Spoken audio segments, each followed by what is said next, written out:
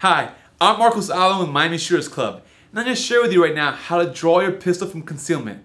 Now this technique is advanced shooting technique, so it should only be done under the supervision of a professional firearms instructor. Now, some things to remember whenever you're handling a firearm. Always keep the gun pointed in a safe direction. Always keep your finger off the trigger, meaning just like this, down the side of the frame, okay?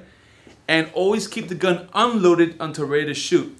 In this exercise, we're just learning how to draw a gun, so it should not be loaded. You're gonna inspect down the chamber, make sure the gun's not loaded. I don't know if you can see it there, but it's not.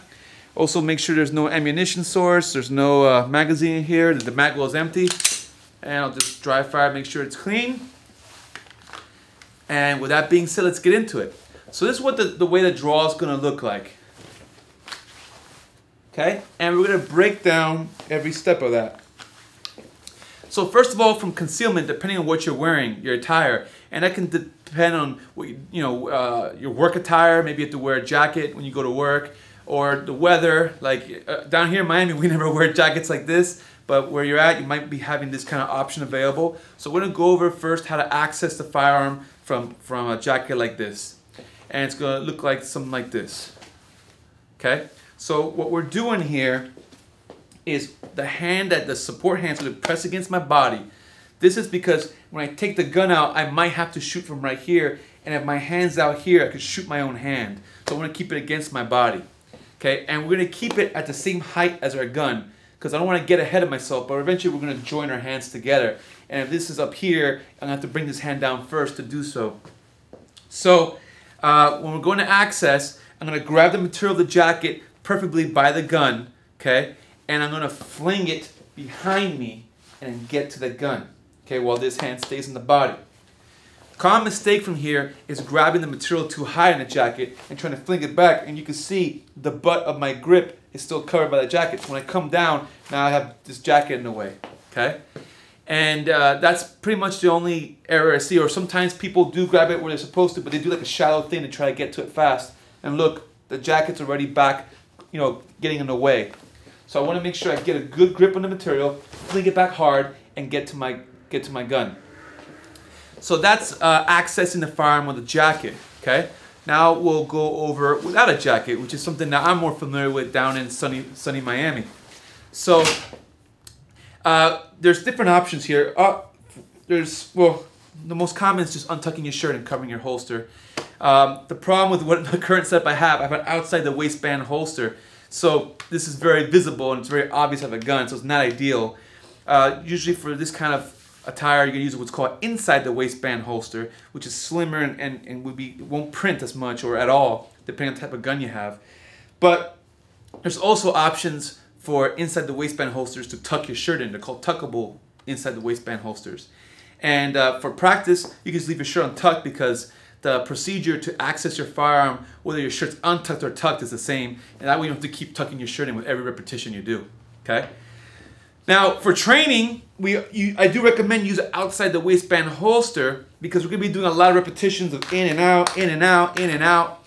And if you have it inside the waistband holster, depending on your holster, sometimes you have to wiggle your gun in to get in there, and oftentimes you'll end up pointing a gun at yourself, which is not safe. So it's a lot safer when you're doing high repetitions to use an outside the waistband holster for training the technique. So I'm going to show you two ways to access the firearm with the shirt untucked, and this is the preferred method I'm going to show you first. It looks something like this, okay? All right, so all I'm doing here is I'm grabbing the material right by the gun with my support hand. So I'm coming across. I'm going to grab a good grip of it. I'm going to pull it up and over and get it to that same height of where I'm going to eventually join my hands. Okay? And this is pressed against my body. I don't want to come out here and pull out my gun and potentially point it by accident and shoot my own hand out here. So when I get here, I clear and I come here. The only common mistake that happens with this position is when people grab in the middle of the shirt rather than where their gun is. And when they pull up, you can see the shirt's still on the butt of my grip here of my gun. So I'm going to have issues here. Okay? And the only other issue I see sometimes when I brought up, the people have the grip out here when they come. I don't want this out here. I want this against my body. So let's go over what I said earlier was the other method, the less preferable method, which is using your shooting hand to access your firearm. And it looks like this, keeping the other hand on my body just before, right there. Okay? So what I'm doing is I'm grabbing the material in my shooting hand where the gun is, just like before, lifting it up and then racing my shirt to get to my grip, to get there before the shirt falls on it. Okay, so you can see it's some dexterity involved, and that's why it's less preferable. You can also, some people like to make a hook with their thumb and hook underneath there to give them an inside lane to get there before the shirt does. So it looks like this with the hook method. Now personally I don't like the hook method because if I go fast I might miss it. You know, there I got it, but sometimes you go fast, you don't get it. When you grab the shirt, for me, I like it better. But try both, maybe you feel better with the thumb method, the little hook thumb. Now why do these methods when you can just use a support hand and grab there? Well, the reason is sometimes this hand might be occupied. You might be pushing a guy off and have to get to your gun. You might have a child in your hand and have to get to your gun. You might have been shot in the arm and now you still have to get to your gun. So that's why it's important to practice accessing your firearm using your support hand and using your shooting hand. Now let's go ahead and get into the next step, which is gripping the firearm. Now in this video I'm not going to go over how to properly grip a pistol, but you can find my other videos on the internet where I go over how to grip a pistol. But whatever your favorite grip is, go ahead, get nice and comfortable, get your best grip, and then without changing your grip at all, get that gun, don't move a millimeter of that grip, and put it back in the holster. You can move your index finger up so that your gun can go in because it'll hit the holster. But the rest of the grip doesn't move. Now go back here, make sure it's exactly the ideal grip. And once I get in the holster, go ahead and put it in and out, feel that grip, and then graduate to letting go and regripping. And each time you regrip, it should be identical to your perfect grip. What happens a lot of times is that people will just grab the gun however, and when they come out here, they got a garbage grip, which could mean poor shooting. Or they get out here and now they have to readjust their grip, which is not ideal at all, okay? So the grip is probably the most important part of the draw. So it's very important, if you have to take a little bit more time before you pull to get the proper grip, do so, because that's how important getting the right grip is. So at this point, we're at access, grip, we got our grip, now we're gonna pull. When we pull, there's a few things you wanna do. One, you wanna make sure you pull high enough to clear the holster. Sometimes people pull kind of shallow and then when they try to rotate the gun, it hits the holster. So clear the holster. And ideally, get this height to match the height of your support hand that you have over here. Now, you also want to have the gun, you can see here, slightly canted outwards. Okay? I'm going to use a rubber gun here to demonstrate what I don't want you to do. What I don't want you to do is pull the gun straight upwards like this. I don't know if you guys can tell in the angle there, but if you follow the muzzle, it's pointed into my leg. Okay? It's because, so you guys know, when it comes to accidents during the holstering process, there's two areas of the most danger. One is the pull, and then the last one is the reholstering. So this is a dangerous part of the whole step. So I don't want my gun pointing at my leg when I pull. So just a slight cant. That's it, just a slight cant. It's actually a natural cant when you practice it, okay? Now the next thing that's gonna help prevent any accidents is the finger, okay? This finger stays off the trigger in the pull.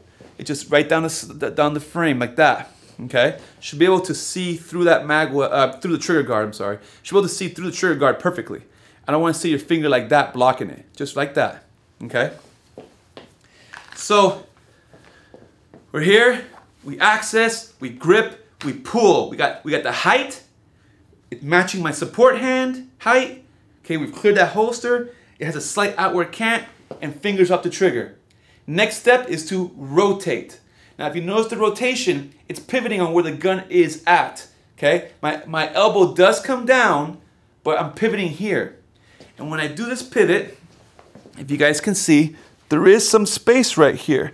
It is close to my body, but there is a space there. What I don't want is the gun pressed up against me like this, where the friction might interfere with the slide should I have to fire at somebody from this range.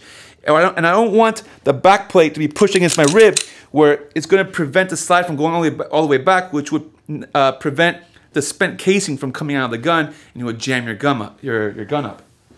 Okay? So when I get to here and I rotate, depending on how close the threat is, my finger may come on the trigger now. I might have to fire from right here. Okay? Now, the other hand does stay on the body. It's very important. Whether you still have your shirt in or not, this hand has to stay here. If my hand is off the body, this is when I could accidentally shoot myself. Okay? So, common mistake that happens from this position, people tend to do this. Okay? They tend to bring their elbow down to where the gun is, and now the gun comes out. The problem with that is that most self-defense encounters are going to happen within 3 feet, meaning they're going to be right in front of you. So if I'm doing this kind of arc, this kind of angle, if he's in front of me, he's going to come down to that gun. It's very natural instinct. You're like, whoa, you're going to grab that gun. Okay? So when this comes up, they're going to come down that gun. Now you're wrestling around with the gun. If I rotate here, okay, if I rotate right there, this is a hard reach for him. He's got to come all the way across to get to that gun. And odds are I can get that shot off right here. Okay? So once I've gotten that rotate step, okay, I rotate. Now I'm going to scrape and join in the center. Just like so. I'm here, scrape and join in the center. I'm going to scrape my grip against, let me get this angle here. I'm going to scrape my grip against my body. The gun, there's a space there, okay? I'm not putting the back plate against my body so that it's going to interfere with the slide. There's a space there, but I am tight, okay? The reason for that tightness is this is called the retention position. The reason for that tightness is, once again, he may be right on top of me. So when I rotate, I come to here. If I come out here, okay, he's going to have if he grabs my gun, he's going to have a lot of torque to swing my gun around. It's going to be very difficult to stop that. But from here, I have very good control of my gun. Now, I don't want to join out here. I like to join here. And the reason for that is here, I don't have like a point of aim, like a point of reference. Here, wherever I point my chest, I'm pretty much hitting. Granted, I'm not going to be hitting, 15-yard shots and bullseyes from here. But from a close range, if the guy's right there, I'm hitting. Okay? So now, from here, I'm now extending. Okay? So, when I extend, I'm just punching the gun out, okay, and bringing the sights into my line of vision. Common mistake is this. People get here and they do like a rainbow, like an arch to get there. If you're in an indoor range, you're probably going to shoot the roof. If you're outdoor range, you go over the berm. And in a tactical kind of situation, you're not aiming at the threat. So if you start shooting now, you're not hitting anything until you get out here. So from here, I want to punch straight out, keeping my gun pointed at the target the whole way. Now, another thing is bringing the sights to my line of vision. I don't want to punch the gun and move my head around to get my sights there. I'm going to bring the sights up to my line of vision when I get here. So, let's break it from now, just so that we go over this. The second I rotate, depending on the threat, I can start firing. Fire, fire, fire, fire, fire, fire, fire, all the way to extension. So let's break it down one time really quick. Access, grip against the chest, ideally at the height where I want to join. Grip, with my ideal shooting grip that we practice over and over. Pull, I want to clear the holster, have a slight outward cant, okay? And I want to have my finger off the trigger. Rotate, keep the gun tight close to your body, but not pressed against your body. There should be a space so the slide doesn't interfere with your body. Okay? Now, scrape and join. Oh, and the finger can go on the trigger at this point, depending on the threat. Scrape and join. Okay? Keeping the gun tight to your chest, but again, not so tight to you that your body's going to be interfering. Now, extend. I'm going to keep the gun pointing at the target while I bring the sights up to my line of vision. Now, once I fire and I eliminate the threat, I'm going to scan, assess to break the tunnel vision. I look to my left, look to my right. I'll bring the gun into my chest. It could be a low ready or a Sewell position. If you're not familiar with those, I have another video where I go over these positions. I'm going to look over my left shoulder, keeping the gun in a safe direction. I'm going to look over my right shoulder, keeping the gun in a safe direction. Okay? And then I'm going to reholster. Now, some people, when they're scanning assessing in front of them, they like to move their gun. Okay? If you're going to move your gun, eyes first, then gun. In other words, look, move, look, move. A lot of people like to go like this, but the problem with this, if I just shot the threat and I go and we're in the mall and I go like this and I turn here and there's a little girl there, whoa, I have to like move away. I just pointed a loaded gun while my blood was hot at an innocent person. That's why I'm gonna look first. Nothing there, Then I can move, look there, move, okay?